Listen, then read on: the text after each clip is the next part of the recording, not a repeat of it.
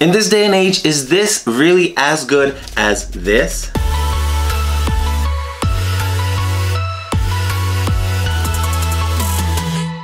Hey you, my name is Ilya and welcome to the weekly Wednesday vlog. Now recently I watched a video of a photographer. It was a TV interview and he was discussing the differences between mobile photography and regular standard or camera photography. When he was asked what the main difference is, he said the main difference between these two is psychological. That when clients see you with a big bulky camera, it kind of instills confidence, and that's really the main reason why professional photographers use cameras. I mean, come on, really? I know the direction that he's coming from because phones have become so good these days to the point that some of the photos and videos taken on either are such high quality that you might not be able to tell the difference. iPhoneography is a thing and entire movies have been filmed on phones. Are they a powerful tool in the hands of a creative person? Yes. Can they replace a camera in the hand of a professional? I think the answer is a hard no. The first and biggest difference is not the psychological effect. It's the sensor. Cameras have large sensors, whether it's micro four thirds or a crop sensor or a full frame or even a medium format.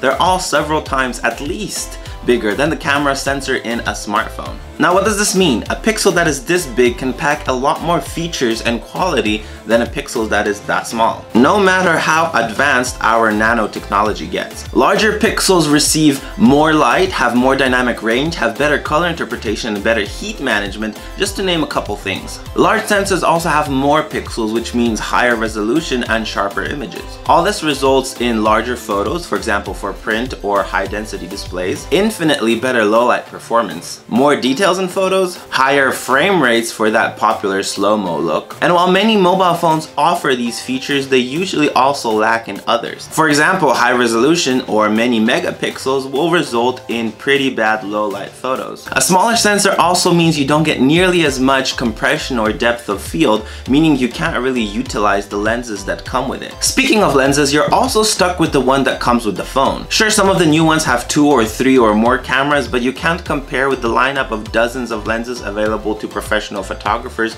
with an interchangeable lens system. And various focal lengths are essential for a professional photographer, but that is a topic for another video. Even though you do have attachable lenses that can go on phones, which are pretty high quality, we go back once again to problems with small sensors. Phones also don't have many accessories which are necessary for certain types of photography. For example, an external flash. Perhaps this will change with time, but right now it's pretty limited. Phone cameras are ever increasing in features, but for now are still very much lacking in terms of settings for photos and videos. For example, manual exposure controls or focus. Not to mention different types of focus modes, in-depth color and tint settings, different necessary settings for long exposures or time lapses. There are just many features that are missing on the majority of phones. In most situations, you have to settle for some sort of semi-auto. I don't want this video to sound like I'm just spreading dirt on mobile photography. Once again, mobile phones have become very powerful photography tools with features and accessories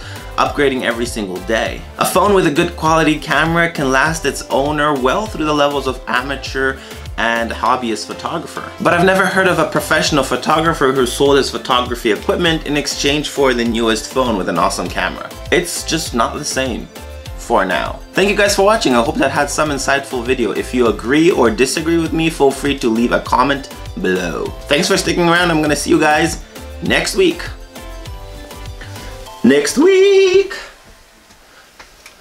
How do I turn this off?